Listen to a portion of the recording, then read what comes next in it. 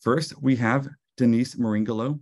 Dr. Meringolo is Associate Professor of History at the University of Maryland, Baltimore County, and Chair of the department. She is also the Vice President / President-elect of the National Council on Public History. Our second speaker is Emily Potter Jai. She is the Dwight and Kristen Poehler and Andrew W. Mellon Head of Education and Curator of Academic Programs at the Mead Art Museum at Amherst College. She joined Amherst College in 2018, coming from a public history background in New York City, where she worked on projects at the Brooklyn Historical Society and New York Historical Society, including the Muslims in Brooklyn Oral History Project and Brooklyn Abolitionists in Pursuit of Freedom. Our third speaker is Haley Singleton Hyde. Haley is the head of collections and operations at the Beneski Museum of Natural History. Haley started at Amherst College in 2016 after stints at the National Park Service and the Florida Museum of Natural History. As you can see, our panelists bring a wealth of experience from doing public history at Amherst and beyond. One of the main reasons we are gathering on this topic of public history is to celebrate Dr. Meringolo's new book, Radical Roots: Public History and a Tradition of Social Justice Activism. This was published by Amherst College Press, and as such, it is an open access book. Although one can order a hard copy if you prefer, such as I have here, at the very least, be sure to download the book and make good use of it in your classroom, museums, and local history centers. Radical Roots is an edited volume comprised of 22 very accessible chapters, and with an introduction and conclusion by Dr. Meringolo. The four main sections of the book range from answering the questions of where oral history comes from and the origins of public history. Especially pertinent to our other panelists today, other sections cover museums in progress and cultural heritage as community building. As one might suspect, public history is a prime venue through which to understand our society, values, commitments, and aspirations. It is also a key component to building and maintaining a well-informed citizenry. At this point, I will turn it over to our panelists so we can discuss the urgency of public history and the role that institutions like Amherst play in furthering public history's commitment to community-centered potential. First up, Dr. Meringolo. Thank you so much for such a generous introduction. It's really an honor to be with you today, and I'm very proud to have published this collection with Amherst College Press. So it's my job tonight to just establish some elements of a definition, to point quickly to a couple of examples from the book, and hopefully by doing so, to give us some context for this discussion this evening. So you just heard a little bit about me in the introduction, but let me begin by saying that first and foremost, I see myself as a public historian. I began my career as a museum professional, and I accumulated about 10 years of experience in museums and historical societies before accepting my academic position. I'm also a scholar of American social and cultural history, so my research is really dedicated to historicizing and theorizing community-centered forms of history making. So the accepted history of the field of public history tends to portray it as an inherently conservative process, growing out of an impulse to prevent change from happening. Yet many of my contemporaries see themselves as trying to promote change through the practice of public history. And so this impulse, I argue, also has deep roots in American cultural history and in the history of the field. So Radical Roots is the result of a large collaborative research effort to begin to identify the origins of that perspective. 23 participants in this collaborative, they were academics, but they were also frontline interpreters, oral historians, and museum professionals. They were trained as historians, but they were also preservationists, artists, community organizers, performers, and a journalist.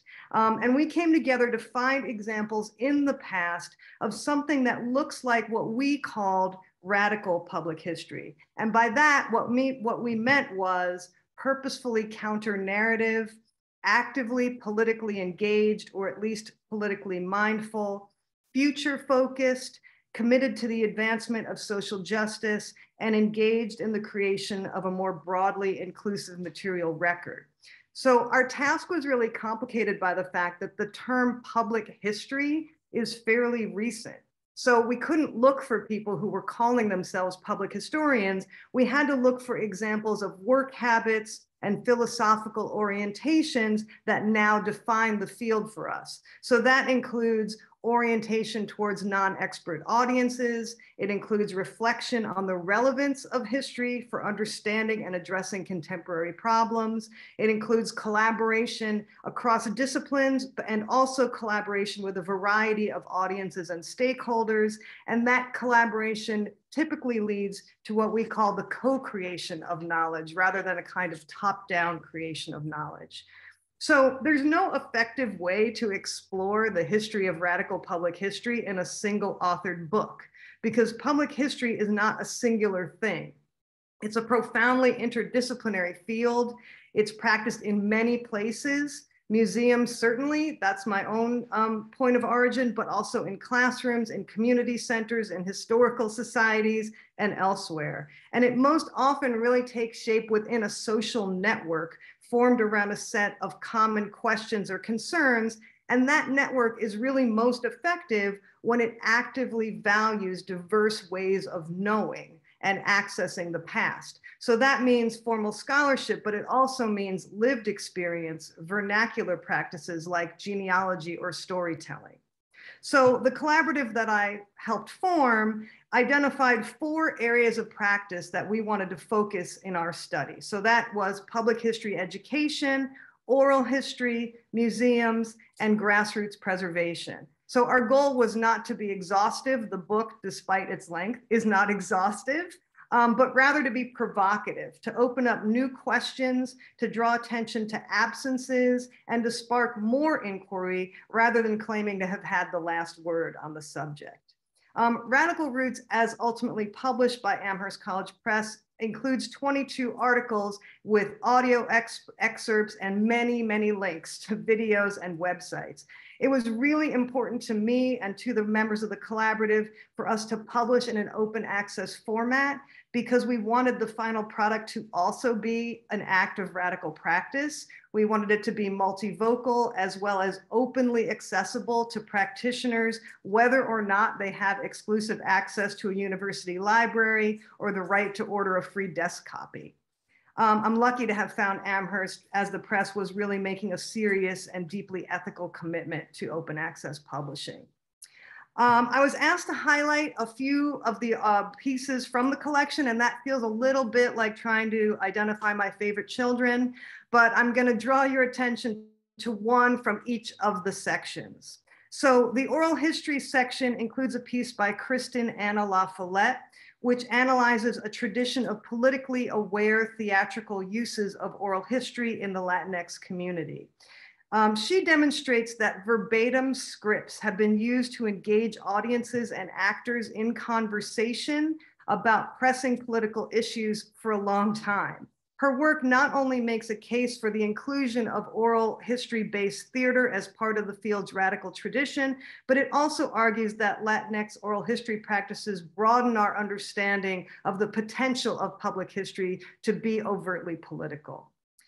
The public history section ends with a transcribed dialogue among 5 public history faculty members.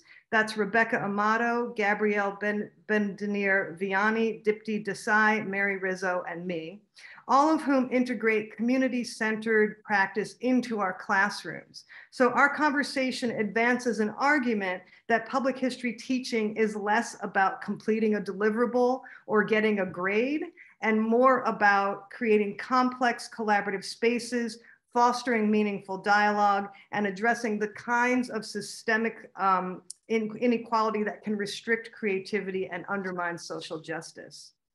The museum section includes a reflection by Nicole Moore, who's an expert on interpreting slavery at plantation sites.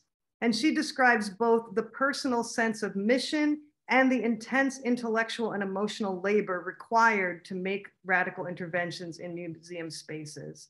And finally, the preservation section of the book includes an article by Laura Kelland, in which she offers a critical re-examination of the intersection between social justice organizing and community authored history. And other scholars have talked about the significance of that work in shaping the scholarship of social history, but Kelland really analyzes its impact in establishing social justice as a concern of public history. So those are just 4 examples out of 22.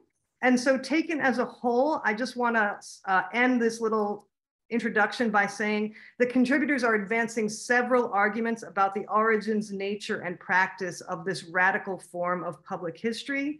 And I just want to highlight 4 super quickly. First is, however foolish this might be, radical public history is built on a foundation of optimism. Like, you have to believe that public history is going to do some good in creating a more cohesive and inclusive community. Second, radical public history has really long been infused by an anti-racist and anti-sexist worldview. And the ways in which this worldview has manifested in public history has certainly changed over time, but the ideas have nonetheless consistently framed radical practice. Third, radical public history is grounded in a belief that history making can and should be broadly relevant, and in that way it is presentist. It is most effective when public historians are willing to facilitate dialogue about the persistence of inequality and about the systemic injustices that frame our institutions in order to connect past to present in ways that are useful.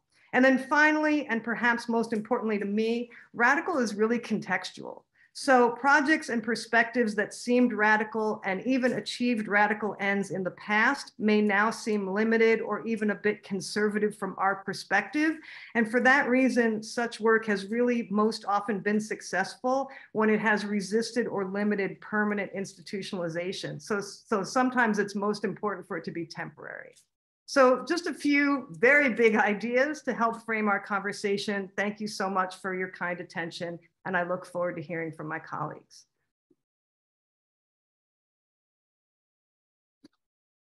Thank you, Dr. Meringolo, for that. Okay, now we're going to turn it over to Emily Potter-Jai. Thank you and good evening, and thanks again to Lloyd and Denise for that lovely framing of the topic and your work on this important book. In my time tonight, I wanted to pick up some of those themes that Denise just brought forward, in particular the co-creation of knowledge and interdisciplinarity. And in order to do that, I'll share some of the museum approaches that we do here at the Mead Art Museum. To also kind of acknowledge how we're paying homage to the public historians whose work precedes and inspires us. So backing up just a moment, I came into my professional identity as a museum educator, doing public history work in New York City. And in that time, I became very interested in collaborative curation and bookmaking projects with everyone from 4th graders to groups of older adults. And I came to understand and believe the power of collaborative historical work, that making an exhibition together or coming together to make sense of the archives or artworks is actually a really powerful space for practicing the world that we want to live in, not only for thinking about the content of it, but also how we treat each other and ourselves in pursuit of more truthful and fuller stories. So I find that public history is work that requires a real ego-blasting empathy for yourself, for the other people in the room, for people who lived and made decisions in a very different past than we live in today, as well as the present, right? For the people who are, like Denise was mentioning, bringing in various levels, or not levels, but reference points, right, to the work and to even the idea of expertise, right? And I love that you brought up optimism, because I also think that this work is driven by a really earnest hope for more just and loving futures. So bringing us to Amherst College, where I work now, the Mead Art Museum, for as many of you know, is Amherst College's 73-year-old campus art museum, housing a collection of over 20,000 objects with a real range in geography and time period. And one of the practices that I've kind of adapted from our work at Brooklyn Historical Society with co-curation is that idea of building collaborative curatorial projects with our students here. So I'm going to show some slides as I do this.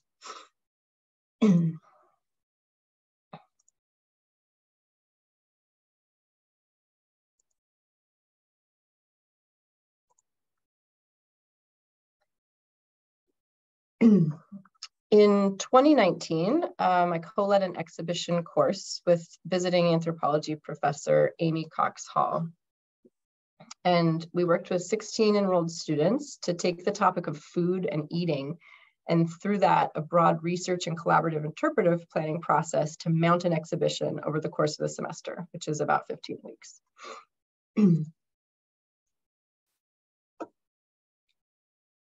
So let's walk through the exhibition a little bit, and I'll share along the way the decisions that the students had to wrestle with.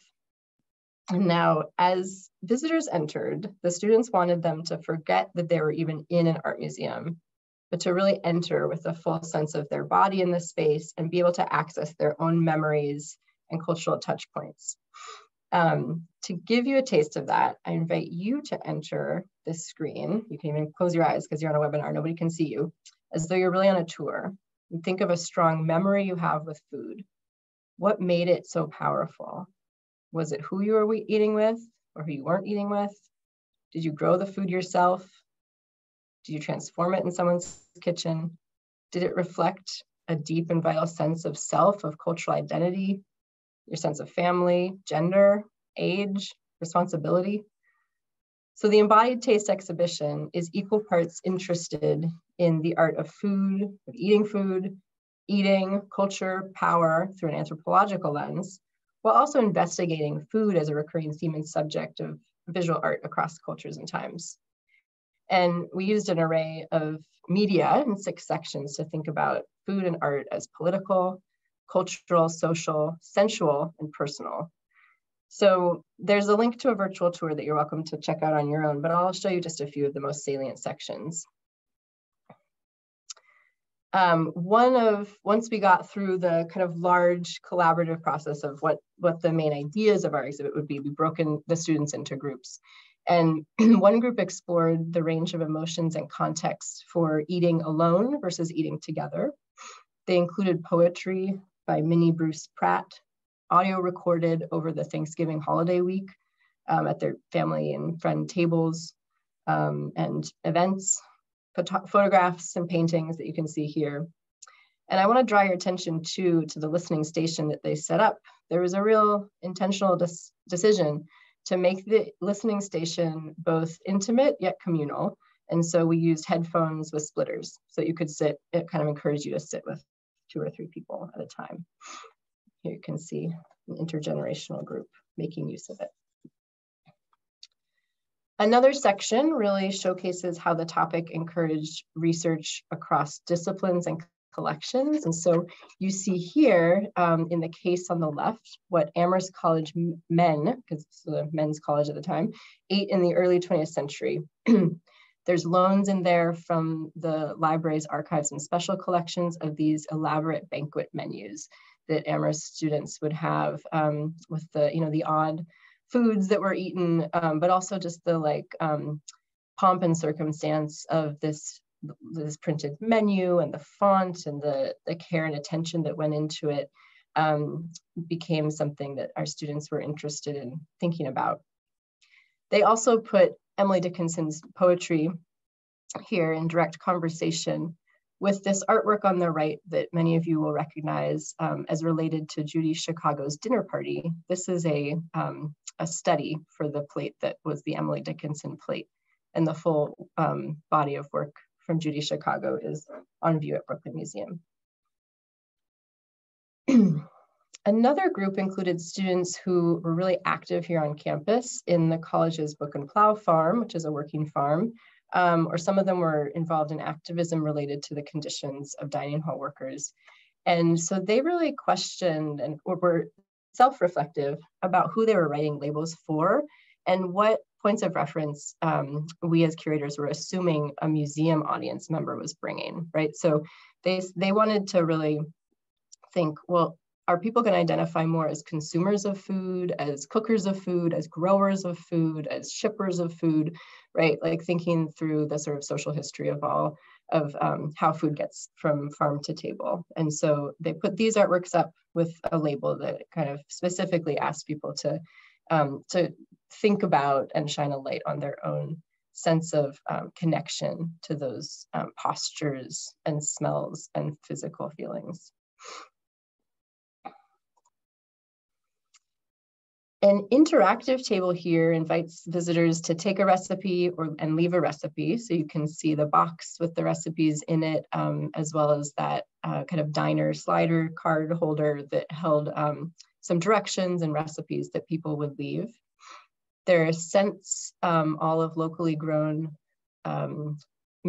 foods and herbs in those salt and pepper shakers just to the top of the table. And then a diptych by the artist Lorna Simpson is kind of the featured artwork in this room as well. So connecting back to tonight's large inquiry and thoughts about public history, what is it? What is so special? You know, I always ask myself, why do I keep thinking collaborative exhibit making is so impactful and special? It's a lot of work, right? It never goes the way you think it will, and that's of course part of the point. But here's some of kind of what my latest thinking on this is. For one, exhibitions are really public and creative sides of museums. And so inviting in more people to work on them also has the effect of changing the overall museum narrative and affecting visitor experience for more and more people. The process of doing this involved really expansive ideas of what is research, what constitutes the research you need to be able to mount an exhibition that will create a mood, a feeling, as well as research, you know, kind of more classical ideas of research or documentation. And so this photo here shows you one of the research trips we took was to New York City to go on a Turnstile Tours food cart tour of Midtown Manhattan, which involves a lot of tasting and eating, which is great, and also involves learning about kind of the working conditions of the various people, most of whom are immigrants, who have carts and have to kind of deal with the bureaucracy in the city governing food cart traffic. And that gave us also a sense of, well, who are the other people telling stories about food to broad audiences, right? And what are they doing? How are they doing it? And what are the stories, and what as visitors there did we experience, and what can we carry forward into a museum? So it really did get at that sense of interdisciplinarity too. Also, we'll say college students can be some of the most questioning of groups, right? They weren't here to replicate the status quo. And so it is obviously creates a really productive friction between museum practice or traditions and maybe the way we actually want to be moving in the future. And so that was one thing that we enjoyed doing. So for instance, this was the first time that the Mead, maybe not all museums, but that the Mead had sent objects, interactive components, and archives alongside artworks. And so that really opens the door then to kind of some creative ways of thinking about exhibition making at this museum. So clearly the museum has a lot to gain, but what did the students get from it? I heard from students that this course was one of the hardest they'd taken, but that it also was very rewarding. There was a lot of talk about the alternative mediums for assessment, right? Like, how do you grade this type of project, and what does that do to their sense of becoming trained and working towards their degree? There was a lot of talk about authenticity and why it matters, and that's why I highlighted this quote here, that for many students, this was the first time working on something with such a broad audience, and that gave them a level of commitment and an ability to tap into really not wanting to do something that didn't feel in their gut as right, which I think is part of this work, to be tuned in to this, what the scholarship is telling you, what people and communities are kind of the discourse is, but also to build a really strong ethical core as well. And then lastly, I think we started to see sources with a real, what I'll borrow from education theory, of asset mindset. So instead of saying, in what ways is a source, unreliable, we thought of it as, what does a poem versus a work of contemporary art versus a historical painting that comes encapsulated with just reams of scholarship about it, what do these all have to offer? Because they all do, they have something to offer in pursuit of this, really like creating a thick and nuanced, inclusive and polyphonic history. So very briefly, to kind of make that point real for you, I'll share a set of photographs by Jonathan Marks Jackson that have engaged current students in discussions of history and anti-racism. So here's a series by Jonathan Jackson called the House Servants Directory Portfolio that he made in 2019 when he was actually a senior here at Amherst College. And if any of you don't follow Jonathan Jackson's work, please do. He's really a remarkable artist. It's a series of photographic prints, over 20, all taken at Gore Place, which is a historic house in Waltham, Massachusetts. And Jackson created this project combining archival research and visual art practice as he came to embody questions about the limits and possibilities facing free Black New Englanders in the early to the 19th century.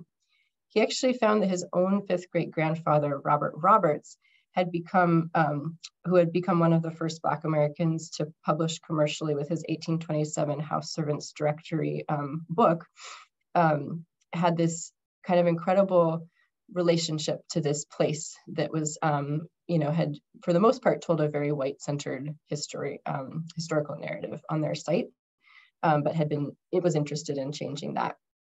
And so Jackson went and staged a series of photographs, and many of them putting his body into dialogue with the space and with this sense of history and past and present.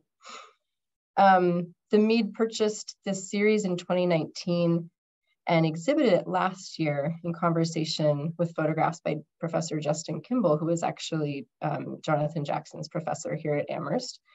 And during that time, while it was on view, I worked with history professor Betsy Herbin-Triant for her course, Slavery in U.S. History and Culture, and to use the photographs to advance some of the key questions for her students. In particular, how do images and ideas that developed during the slavery era continue to shape our lives, our culture, and our politics? And through doing that, the students then really began to consider, well, how might art, and in particular contemporary art, address the gaps in the archives between what is recorded and what is true? And as in creating that, I also drew from Rachel Matson's concept of tactical heuristics from her work in this wonderful book, History as Art, Art as History.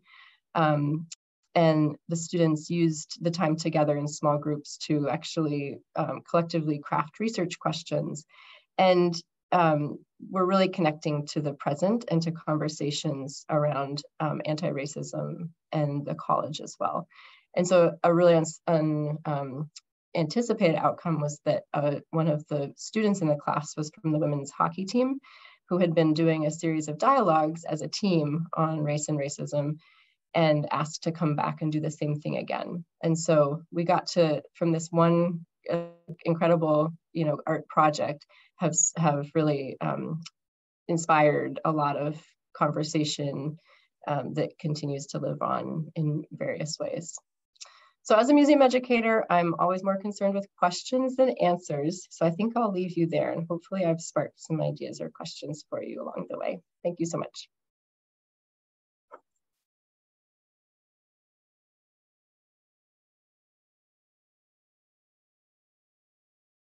Thank you, Emily, for that. Okay, we'll go ahead and turn it over to our next panelist, Haley Singleton-Hyde. Good evening, everyone, and thank you so much for having me. It's been a real pleasure to have sort of a deep dive into public history. My name is Haley Singleton-Hyde. I'm the head of collections and operations at the Beneski Museum of Natural History. I often say an easier title for my job is a librarian of fossils. So I'm actually coming from what I consider more the back of house in a museum, in that I often deal with objects. So I actually felt a little naive coming in, and I thought, oh no, I don't really practice public history, but that is far from the truth. I actually have a lot of background in museums, and then I worked for the National Park Service for a number of years. And often my job was to interact between researchers, to communicate with the public about research and science. And so in that regard, I really realized, oh, I actually have been doing this for many, many years and just never thought about my role as a public historian. And I actually absolutely believe I belong here now. So to start things off, I just wanted to talk about a little bit more about my background. I started at Amherst College in 2016. That's actually the 10-year mark of when the Beneski building was built. This entire process of learning about public history got me really interested in how the building was perceived in the past few decades, and then also how the museum has been a part of campus for so long. I'm often, like I said, I'm often thinking about objects and their description, and I'm not often receiving visitors in the community. And so this gave me a really good opportunity to deep dive into that. So I'm going to share some slides here to discuss further. Let's see, make sure I'm in my mode here. Presenter view, there we go.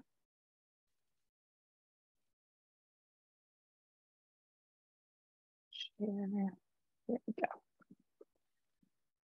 So, like I said, I started in 2016, and that was actually the 10-year anniversary of the Beneski Museum being in this building. Many of you have probably visited campus and gone on a tour, or just visited the museum in general. And that is a part of our day-to-day here. We often have numerous tours, community groups, classes coming through. And because of our building design, it's very unique in that our offices and our classrooms are embedded directly in the building. So even if you don't want to interact, you are often interacting in all ways, shapes, and forms. And so even though I'm often working with the fossils or the exhibits, I also am interacting with the public. And the other part that I got really interested in during my research on public history in the museum here was how are visitors experiencing the museum in the past 150 years of it being on this campus.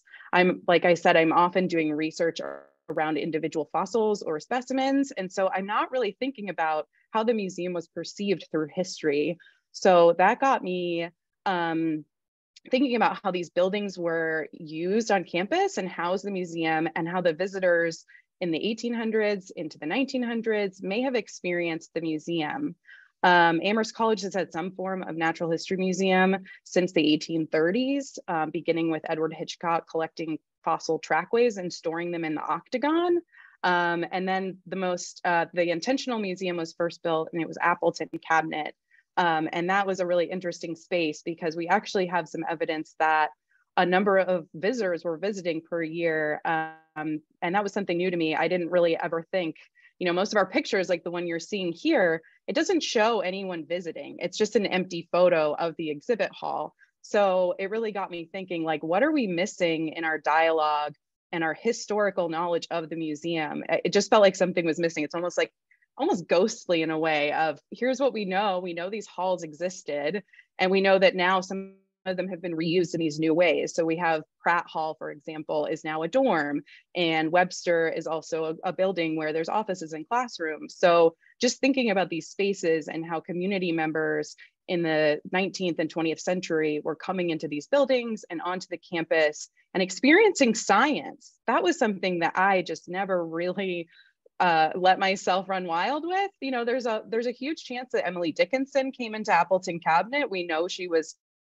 taking some of Edward Hitchcock's lectures and had some of his books and was with, learning from Ora White. So there's a high chance she visited the museum. So I just started really envisioning what it would have been like to kind of go back in time, but not go, not be too deep about it. There was another really interesting facet that was thinking about how the students on campus were using the museum at that time. And I thought this quote really, this part of this quote was, "The grand object is to afford students an opportunity of seeing and examining systematic collections of all the animals and plants that now live or have ever lived upon our earth. A secondary object of a college cabinet, and one of no small importance, is to afford transient visitors much valuable knowledge." And I found that really fascinating to think, oh, we were trying to educate students on this campus, there was a pretty broad understanding that another goal of these museum spaces was to educate the community and have other people come into a space. And I kept picturing these larger, we often think of the large museums like the Field Museum or the American Museum as these large kind of behemoths of museums. And in fact, we had a similar visitation and almost more access.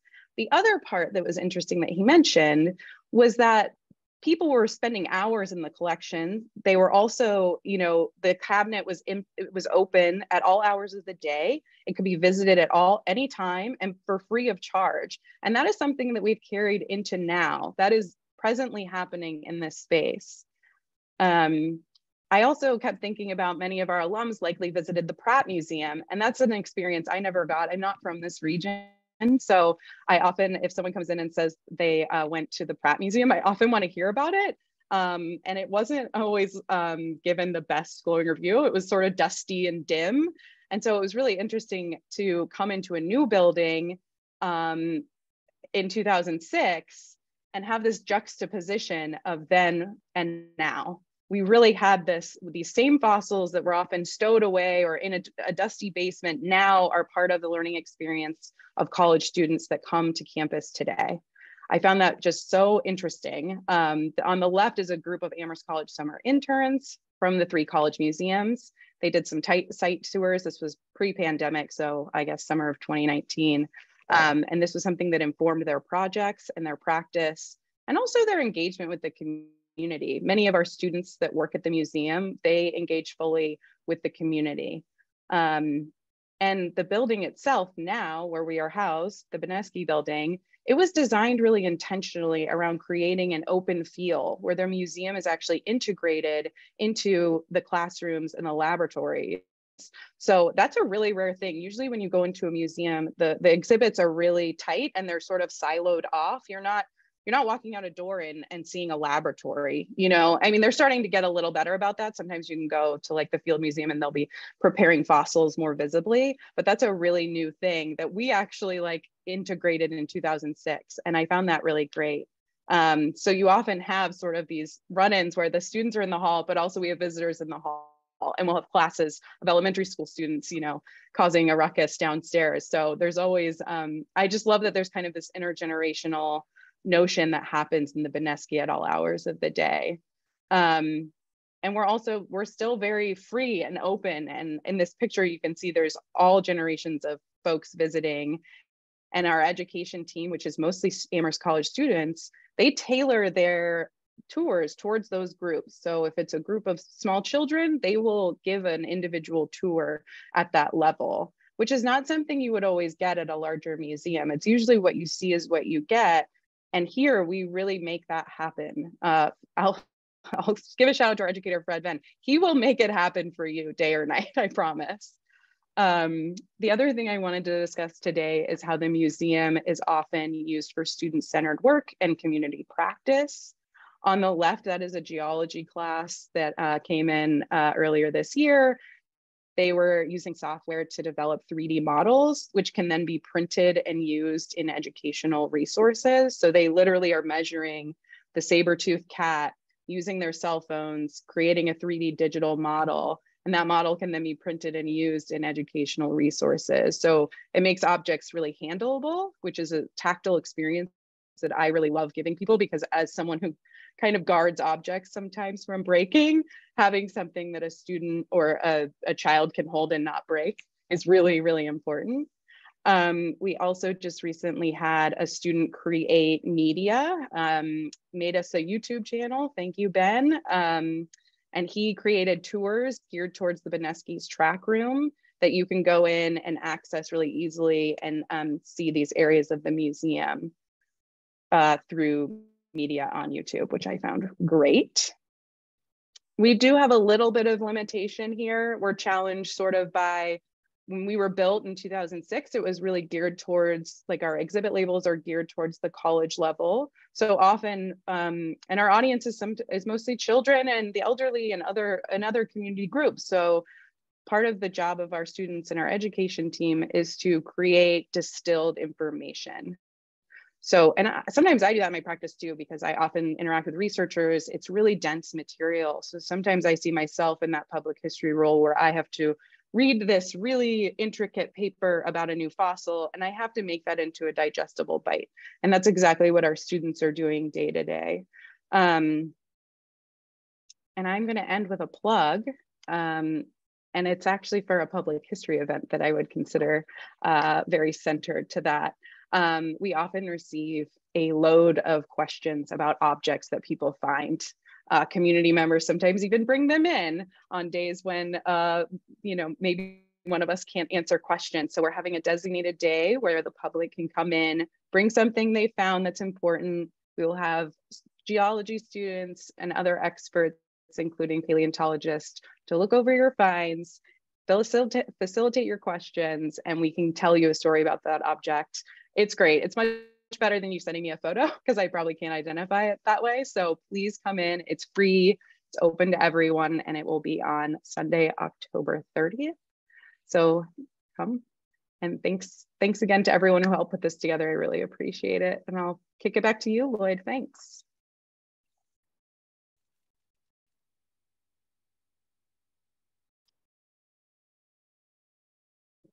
Wonderful. Thank you so much, Haley. Okay, we have 17 minutes left, so we should go straight into our Q&A session here. We'd like to invite members of the audience to submit your questions for the panel. You can look at the Q&A box at the bottom of your Zoom window. Okay, so while you type up your questions, we'll note a few cross-cutting themes. Let me start with number one. Public history is hard.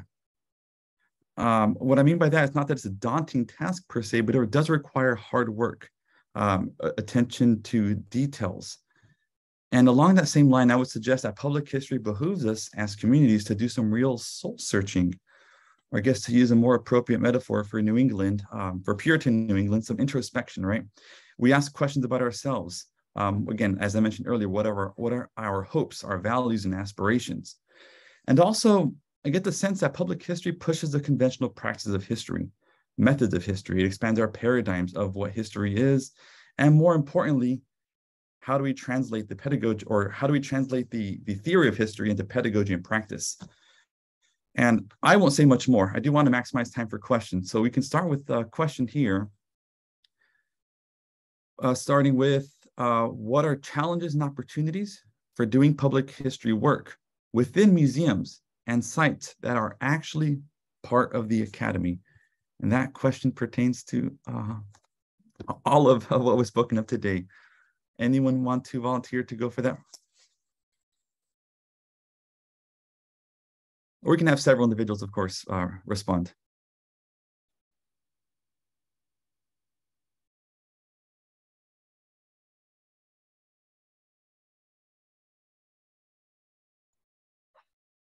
We're all fighting over who will go first. Such a juicy topic, right? I think this is exactly the question that I wrestle with of working within a campus art museum, right? And I think to me, there are a couple of questions of how students who are one of our core audiences and constituent groups experience research in the museum and what we're asking of them, and then how they experience what is being asked of them to get a degree, right, from this place, right, that has certain expectations, assessments. And I think there is a wide impulse for us to be, or for me at the museum, to kind of be more focused on some outcomes as, you know, did your exhibition touch people, move people's minds, right? Touch their hearts, make them get to know themselves and their,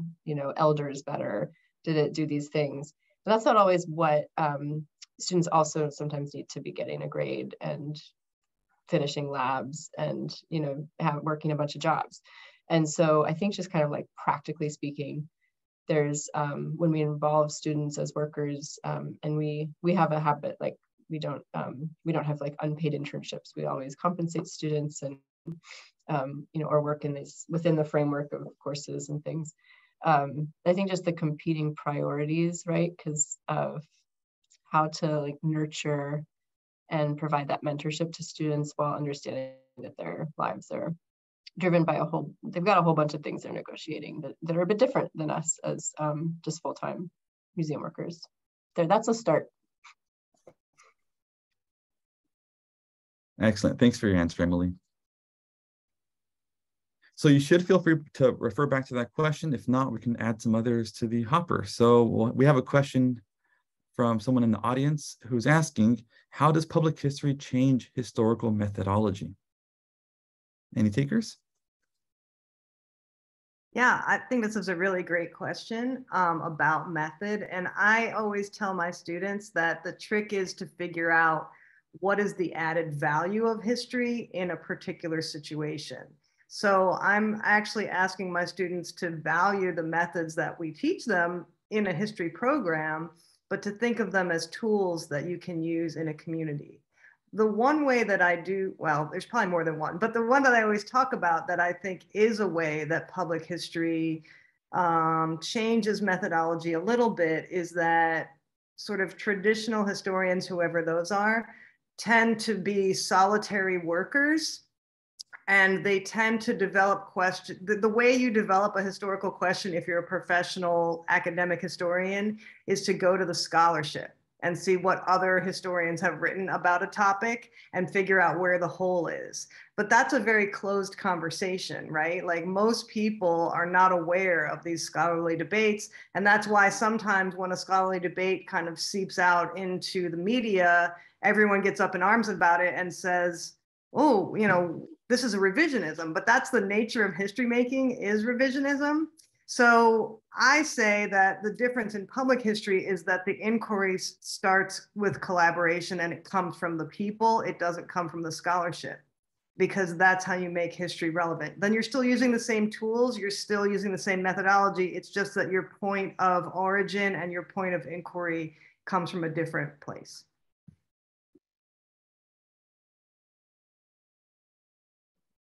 Thank you, Dr. Meringolo. Emily or Haley, do you wish to take that one up, or shall we move to another one? I thought that was an excellent answer. Yeah, I think we can move on. Same. Yeah, all same right. Here. Okay, so we have another question. This is actually aligned with something that Dr. Meringolo had just mentioned. Someone from the audience wants to know, how are your collaborations reflecting interconnections between communities?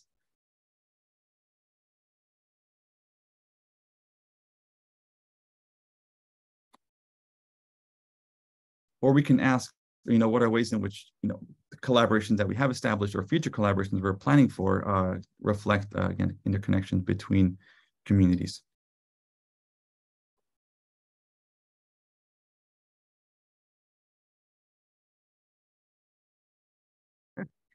I don't want to be the only one talking, and I'm eyeing the two of you like, what's happening? Are you going to say something?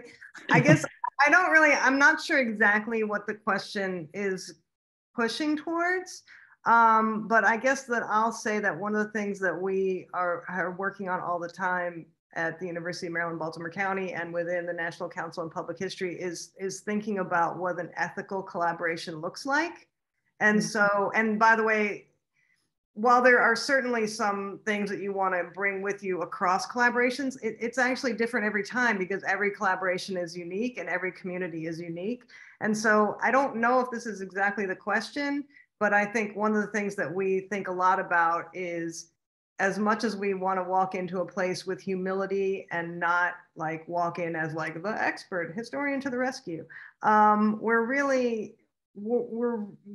we can't deny the fact that as academics or as people coming from a university, we're walking in with some privilege.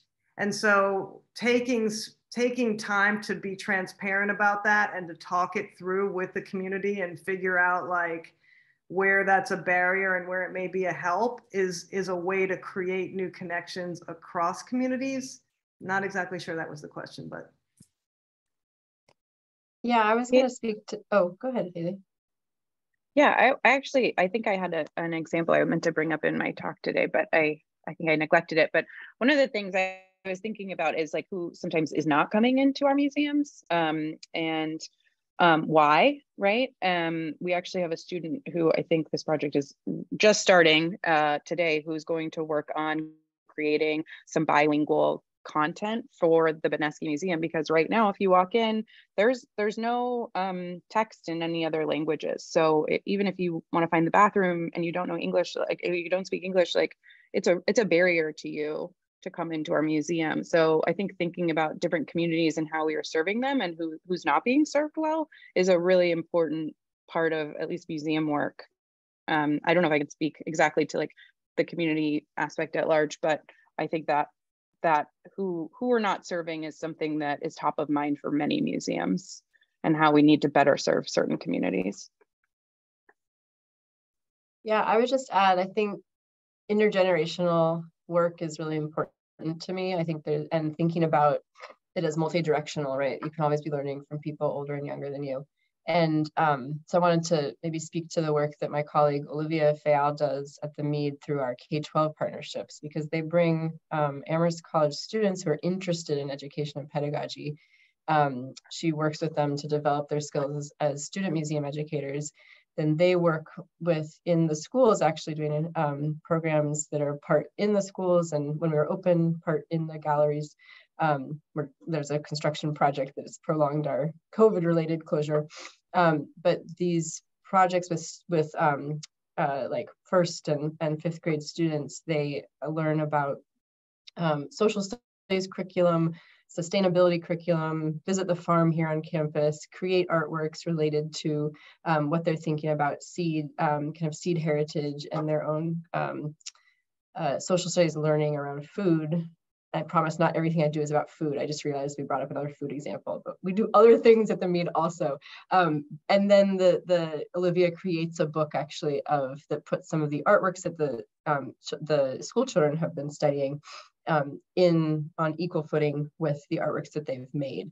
And this is a real collaboration with our college students who get to kind of learn what it means to be in practice with professional school teachers. So it's such a great experience.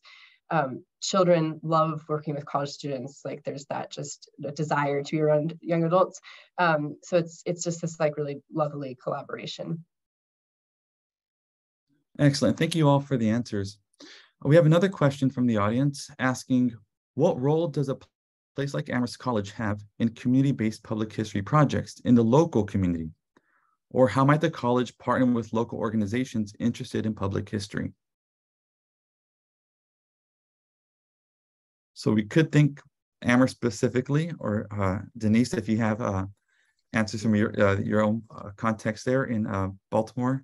Yeah, I mean, it's not an Amherst answer, but this is like the kind of center of my work, and not only my work. There are other faculty members at the University of Maryland, Baltimore County who do serious collaborative work with communities.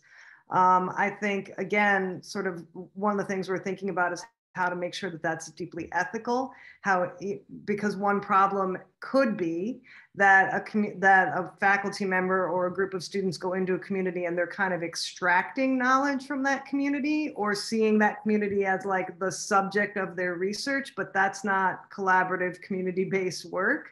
And so what I tend to do is work through an organization that already has a community relationship, because it's really hard to establish working relationships and build trust. And there's always a lot of distrust between communities and academic organizations. So I've built up relationships with community groups, and that way that relationship is the stable piece, and then students come and go and community members come and go, but I've got working relationships, and because I'm a historian, I'm working with historical organizations, but some of my colleagues work with community development organizations and other groups like that. So I think that is really the important thing, is building trust, finding an organization that has the community relationships, and being humble and not being extractive, like actually listening to what the community needs and making sure you're returning that work, and also listening to what the community wants to have happen with the research. They may not want it to ever be public, and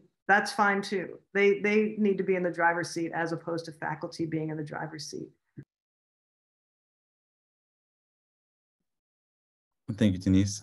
Emily or Haley, do you want to speak to that within the Amherst context? I think we have just probably 2.5 minutes at this point, so a quick answer, if anything. I think there's some really important offices, right, that I wish were here to answer it. And so instead of answering the question, I'll just name that Mike Kelly's work and Brandon Castle's work in archives and special collections, especially with the collection of Native American literature. They're doing a lot of that work, with a strong sense of what is the ethical way to do it. And then the Amherst College Center for Community Engagement, led by Sarah Barr, is also thinking in similar ways on a lot of projects. I think it's a newer venture for the Mead. We have an exhibition coming up in 2023 that's a collaboration with the Kim White Eisenberg Collection of Native American Literature at the library, that's guest curated by Hyde Erdrich, and that has an advisory council that is kind of, we're learning a lot and trying to build some new ways of working, as well as a campus art museum. Excellent. Thank you, Emily. And finally, just perhaps quick tips. Someone would like to know how they can get in touch and connect with other community-based amateur public historians. Is there a resource that you all go to make these connections? You could join the National Council on Public History. I'm just saying that is one possibility. I would also say in Baltimore, actually, we kind of worked with the historical community, and we hold an annual unconference so that anyone who's interested in local history, we kind of work through the historical societies, and not even the formal historical societies sometimes, just like groups that are just interested in history. And we all get together and talk about possible projects or stuff we're working on. And that's been really, really effective. So, I mean, unfortunately, the answer is you might have to make your own community and point of entry. Such is the nature of such grassroots work, right? Okay, we are just about out of time. And so we'll go ahead and just call it a night at this point. And thank you all very much. Why don't you join me in giving our panelists a round of applause? I can hear it here in Amherst, and hopefully you can hear it out in Baltimore. All right, thank you all. Have a good night.